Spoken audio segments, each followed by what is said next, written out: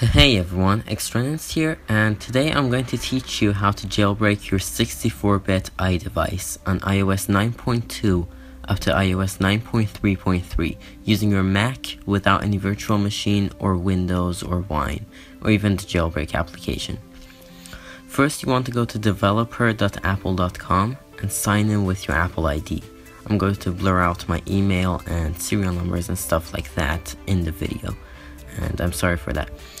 And make sure you are a developer. You don't need to enroll, and it's completely free to be a developer. After that, you want to download App Signer and Xcode, as well as the jailbreak IPA file. All of those except Xcode will be included in a zip file linked in the description for you. Xcode must be downloaded for free from the Mac App Store by yourself, so it has your Apple ID tied to it.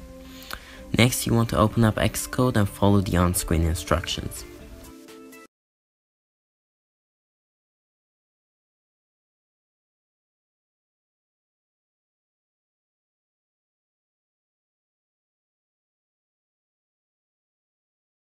You have to make sure that you are logged into your Apple ID on Xcode as well.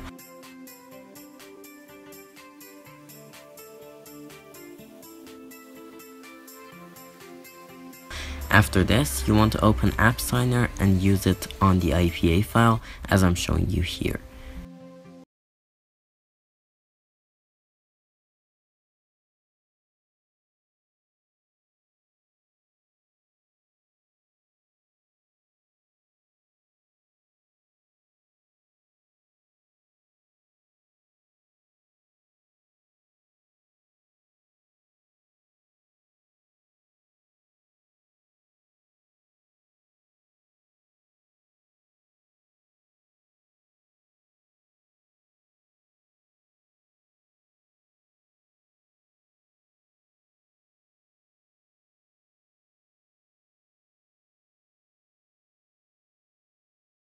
You then go back to Xcode, go to Window, Devices, and then click the Add button and select the new IPA file.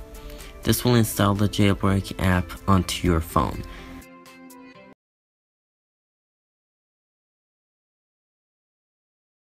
Now on your phone, you simply want to remove your passcode, perhaps find my iPhone just to make sure it works, and then you want to open the Jailbreak app, and you absolutely have to allow it to send notifications. After that, you press the big button in the app, and then you press the power button to lock your phone. Do not touch your phone until it reboots. After it does, you will have Cydia on your home screen. Now, I'm sorry I can't show you any footage of this, but I assure you it's exactly like the real jailbreak. Only thing the program does that only works on Windows is actually install this app, which now we're doing with a developer profile, which is much easier and is the only way to do it on Mac without a virtual machine. And I assure you it does work. I just can't do it on my phone because I'm already jailbroken and might screw things up.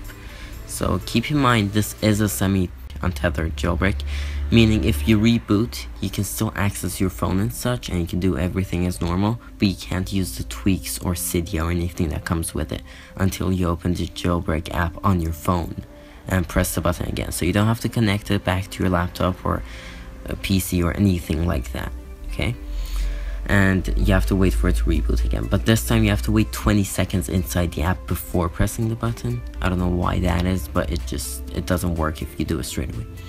Anyways, thanks for watching and good luck. If you have any questions, ask them in the comments below. I will try to answer them as soon as possible.